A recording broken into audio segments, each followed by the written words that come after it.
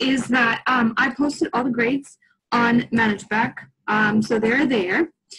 There's a few little things that I need to tweak and adjust, as some of you keep, sending me new things that from the locked assignments that you can't submit on Edmodo. You keep sending me over email and messages, so I'm still going to go over those. And then we are going to, or not, basically the full grades are going to be uploaded on ManageBack as you kind of keep sending it in. But for the most part, they're all there. All the assignments in the past month that you did for March. So when I'm looking at this, at the grades spreadsheet that I made, there are a lot of holes. And granted, most of you who are here are the ones that are submitting things, but some of you who are here have just like lines of zeros on there, okay? I'm not going to tell your names on here, but you know who you are. And that's not going to look good on your progress report, which will come out in 2 weeks.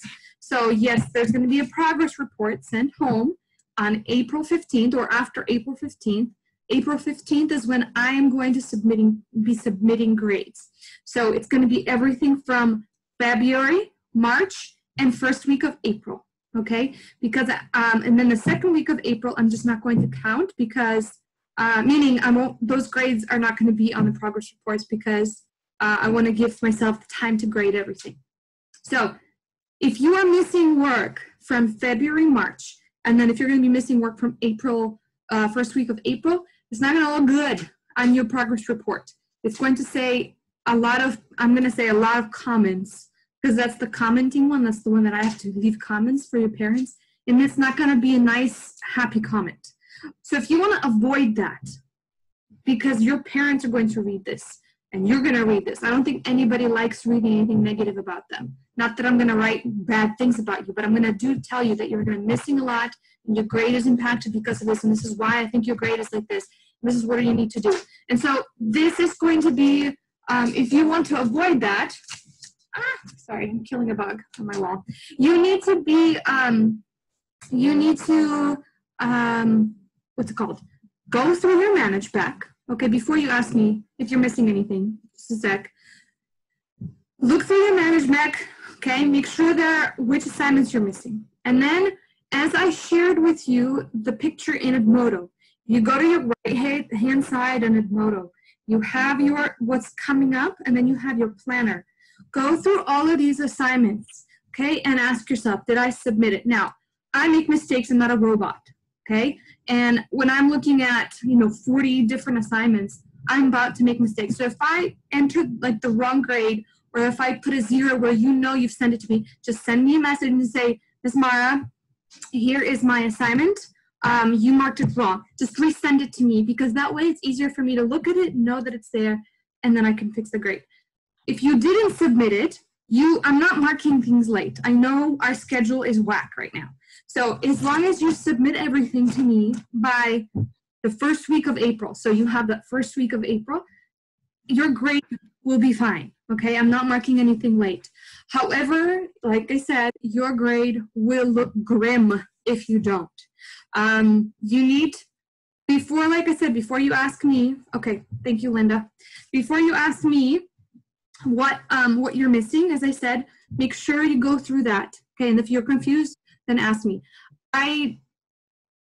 First of all, not my responsibility to create lists for you of what you're missing. That's yours, especially when it's made so easy for you on Edmodo, especially when you have all the online tools that you need to find that out. If you are truly confused, then ask me, okay? I can help you with that, but do your part first. Second thing is, for the most part, I'm getting really good quality work from most of you, and really on time. And so I really, really appreciate because it helps me grade these things and it helps me make sure and check all of that. So some of you don't need to step up your game a little bit and to submit things on time and do quality work, okay? This is just like you're in the classroom. I know it's not. I know that it's really hard when nobody's there to actually check your quality work and tell you to do better, but you need to step it up, okay? This is where your fight is really against yourself, not somebody else in class and I'm not your teacher, okay? Even though I'm here as well, but really you're kind of there on your own. And so this is where the resilience will have to come in, and you're gonna have to be a little bit more reflective and ask yourself right now, what's not working for me? Why am I missing so much work? Is it because I am procrastinating? Is it because I am getting distracted? Okay, so that's kind of the big thing here. Always attendance is being taken for these Zoom sessions, and if you notice, I sent you an email along with your parents that you will have that mandatory Zoom session on Thursday, and then an optional Zoom session on Friday, all at 2:30. Normal class time that we normally have our 7th period at. For Friday optional one, I'm just going to open it up, and it's going to be, the meeting is going to be there. If you want to drop in and say hi, tell me a random joke, ask a question about assignment, that's what it's for, okay? So if you feel like you don't need that to do your work, I'm not going to mark you late for that. So that's what optional means. All right, and if you just need any extra help, or if you just feeling like you want to chat to your teacher, so that's what it is. Okay, now let's get to, or before I go to the assignment, are there any questions about grades, assignments, manage back, things like that? I know some of you asked if you're missing anything, but we'll get to that. All right, let's go to assignment. Here is your assignment sheet for today and for this week. Okay, so what you're working on is called an Africa Physical and Human Geography Visual Essay. So hopefully you've started to notice the way that we do our class is we do little tiny assignments that then build into a larger assignment. By the way, let me just rewind back to what I said earlier about assignments. If you notice, a lot of the way that we do assignments is we do, like I said, little tiny ones and then a bigger project. Usually when you do those little tiny assignments, they're really there for completion. I give you 5 points or 10 points for completion, right? So if you turn it in, you get full 5 points. If you don't turn it in, you get a 0. There's no in between, right? Because they're completion. When you do a larger project, like an essay or like say the characterization project, those are the points that are on merit, meaning did you do quality work? Did you follow through the assignment? Did you answer all the questions? All of these things, did you do it correctly? So that's the merit grade. Okay, so if you start noticing the pattern. So if you are missing a lot of work, a lot of these things could be done together. Like for example, we've done physical geography. The assignments that went with physical geography was reading the physical geography Newsy and then doing the map. Or before it was the map and then the physical geography, right? And then we read the human geography article and we did claims with that, and you wrote a paragraph combining the first assignment and the second assignment. Now that assignment that you did just before, the claims, the African human geography and the claims, is what will help you do this next project that we're doing. So if you haven't done the previous assignment, before you jump into this, make sure that you go back and you do the previous 2 assignments that we did with physical and human geography. Otherwise, this is not going to make sense. This will not be easy for you to do. Most of the stuff, that's how we do in our class. So that's why missing work does not work. Does that make sense? Okay, so here's what you're doing. The question that we're answering, or the big kind of, let's say, thesis, is this question.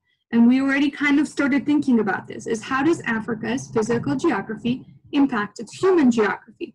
Now you can twist this up. I'm going to write this as well, is how does Africa's human geography impact, oh look, Miss Mara spelled something wrong, impact its physical geography, okay? So it works both ways. Physical geography impacts human geography with where we live. If we looked on the map and if we overlaid the population map on top of our physical geography map, what do you think you'll notice in terms of population? Any ideas or guesses? So let me repeat that question again. What do you think would happen if we take the population map, meaning where do people live in Africa, where are the biggest populations, and we overlaid it on top of the physical map that you guys made? What do you think you will notice about the population? Where do people tend to collect more? Near water, yes. Where else? Rivers, yep. Where else? Hi, Miss Mara, I'm in. Good, I'm glad you made it. Thank you. You were very late. That's not good, but I'm glad you're here. Yeah. Okay, so water is a big one, absolutely. Good fertile land. So if you look at your maps and you look at the map of Africa, what's at the top of Africa? What kind of land is it? What do you have? If you guys want to get out your African maps and look at them, what's at the top of Africa? What kind of land is it, or climate?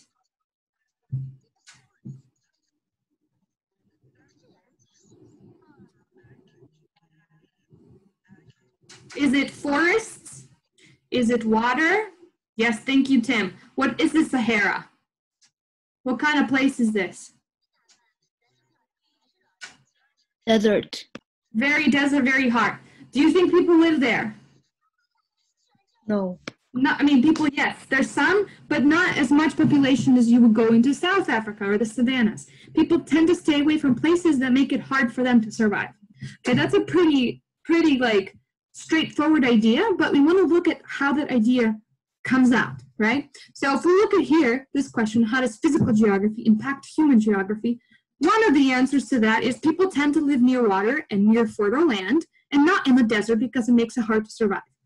Easy peasy. Now, if we look at this different question, this question of how does Africa human geography impact its physical geography, we can also ask this question of what do humans do to manipulate the place where they live? A lot of the times, people do live in the desert, but they tend to live either they make oasis happen or they water, meaning like they, sorry, I'm just trying to talk to me on Facebook. Go away. Okay, they irrigate, meaning they take, they build canals where they take water from the rivers and navigate it to a place where there was no water. We talked about this idea, okay? Those are some of the positive things. They could also plant trees for shade because the sun in Africa is directly above because it's near the equator. Well, not most of Africa, but the middle of Africa, right? So people do something to make their lives a little easier. They manipulate the geography of a place, the natural geography, to suit themselves so they can live a better life. Sometimes people bend the stick a little too far, and what happens with that? What happens when people manipulate nature too much? It might die. What dies? Possibly. Who dies or what dies? We talked about this when we talked about Africa and Oceania and Asia. Big environmental impacts, right? When we manipulate nature too much, like we build oil rigs in the ocean, it destroys coral reefs in Africa and Oceania, right? Different things are happening like that in Africa. So our job, or your job, is going to be to find that out. If you choose to focus on this question, you're going to ask yourself, what are people doing that are both positive and negative impacts on physical geography? So your choice is to pick one or two out of these questions. You don't need to do both. Okay, I'm going to change that for you to be a little bit more clear. And then what you're doing with that is your answer to this question will be your thesis. Okay, that will be your thesis for the whole essay. So you're going to say, people, let's say I'm going to do this one, and I'm going to say the answer to this question is people manipulate physical geography in order to survive, but sometimes they damage physical geography as a result. That's my answer. That's going to be my thesis question, or thesis for my visual essay. Okay, now what's a visual essay? It is kind of like an infographic, but it's with more words, and it's organized like an essay rather than just an infographic. Okay, so how is this going to look like? Your intro, you'll have an intro, and I'm going to show you a quick picture, okay? Can everybody see? No, hold on. Let me share that. Okay, your essay is going to look something like this when it's done, okay? Your intro paragraph 1, 2, 3 body paragraphs and your conclusion. The only thing that you will have to write is one paragraph. Now, you've already written a paragraph for it if you've done the previous assignment. You could take that paragraph, plug it into your essay here, change it a little bit to fit into your thesis statement, and use that raw material as one of your paragraphs, okay? I'm gonna go back to this in just a little bit. I'm gonna go back to our project sheet. So, you will write a complete intro paragraph with your thesis being the last sentence, as always. So your intro is going to be no different than a normal essay intro, okay?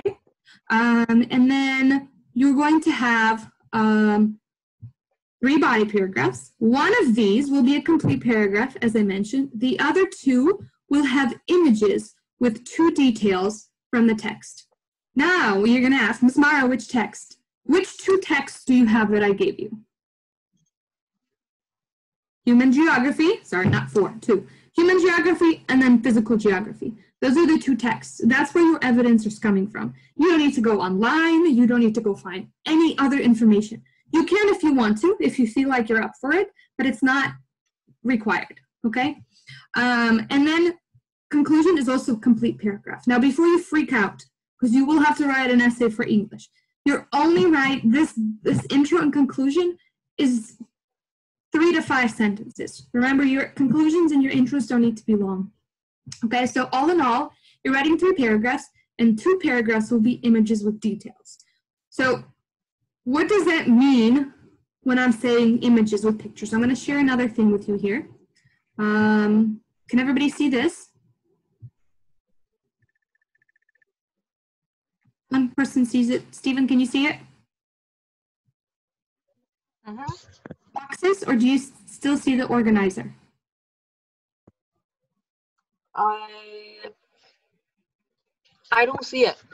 Okay, let me double check. Thank you. Here it is, okay? So, normally, if we were in class, I would hand this out to you, and I would hand out the other one that I just showed you. And you would cut this out, and then place it into your big graphic organizer. That's this, right? And then you could do it in whatever order you want, okay? So you choose whichever body paragraph you want to write, and which 2 you want to just do the images. So let me go back here. Okay, first one is written, okay, you just write it out. The other 2 are pictures and details. Now, in this one, I'm showing you that this is where you would put your picture, and then you would put detail 1 from the text and detail 2, okay? So you don't need to write these, you just need to write the topic. So if my thesis statement is that humans have impacted geography by creating tools and creating ways to manipulate nature for them to survive, even though sometimes it harms the environment, that's my topic, then I'm going to find 3 ways that people have done it. First one, by irrigating land, providing water, by digging canals from the river, planting trees, that's the second one for shade. Number 3, let's say it's the negative impact, okay? So 2 are positive, 1 is negative. Maybe it could be all positive, maybe it could be all negative. Okay, it's up to you how you decide that. But my topic here would be, let's say, planting trees, okay? This one would be irrigating, right? So your topic doesn't even have to be a complete sentence. It's just the topic of your paragraph. What are you talking about this paragraph? The only complete sentence and complete paragraph is that one that you choose to write, okay? Give me a thumbs up if this, so far, you're along with me. I'm a little along with you, but mostly I'm just not. Stephen, I'm confused.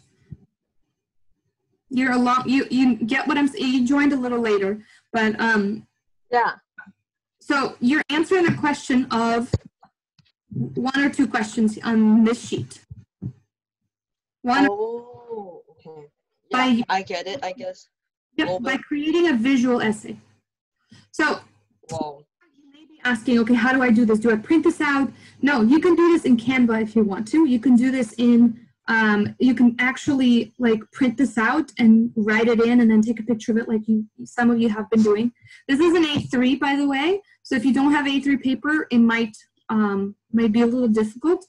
If you print it in A4, I will accept that as well. But with this one, it's cool to do it online, like on Canva or some other place, because then you can create more kind of interactive images and make it an actual visual essay. So normally when we talk about visual essays, we talk about that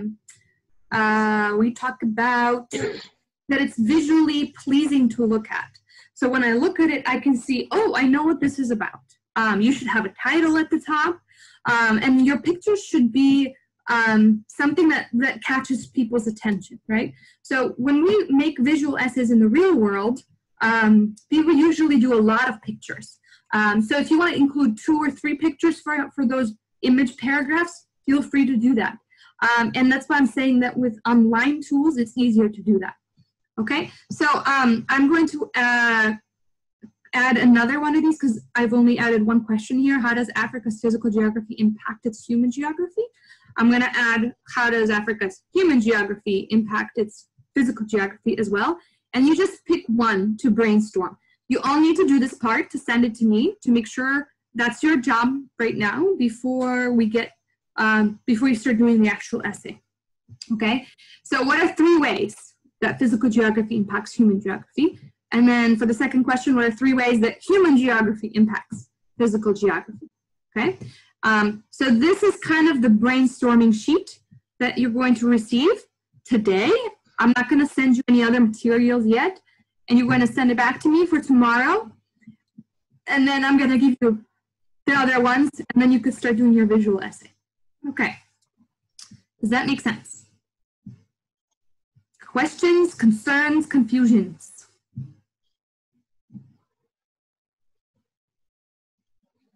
Okay, all right. If you'll need help on that, let me know. And that's for, good, that's for today. Tomorrow I'm going to post your English stuff we're going to start working on. And so on Thursday meeting, our meeting will be about English. And we'll talk more about English stuff. And then this visual essay will be due Friday. Your City of Ember essay will be due on Monday. Okay, so you'll have enough time to complete both. Okay, if you are good and you have understood what you need to do, you can go. If you have concerns or questions about your, oh, by the way, if you need, as I've said earlier, if you need some help, or if you want to have an individual Zoom meeting after this, just let me know. We'll create a different ID, and I'll send it to you personally. So just send me a message on Edmodo right now, if that's what you want to do. If you want to have want to talk about your assignments or missing things that you've done. Again, before asking me if you're missing anything, make sure just go back and check ManageBack. That should be all clear in terms of what you're missing or not. Go through your Edmodo planner, all of that jazz. Okay. I'm going to post the assignment right after this, and then I'm going to post also just the schedule so you know what's coming up this week. Okay?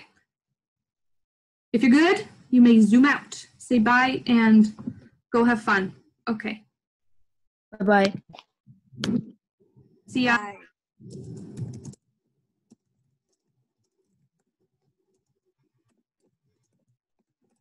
Bye, Miss Mara. Amy, bye. Whoever's leaving, yes.